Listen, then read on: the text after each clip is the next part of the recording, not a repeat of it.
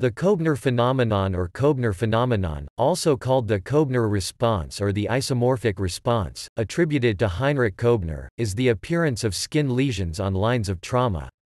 The Koebner phenomenon may result from either a linear exposure or irritation. Conditions demonstrating linear lesions after a linear exposure to a causative agent include, molluscum contagiosum, warts and Toxicodendron dermatitis. Warts and molluscum contagiosum lesions can be spread in linear patterns by self-scratching.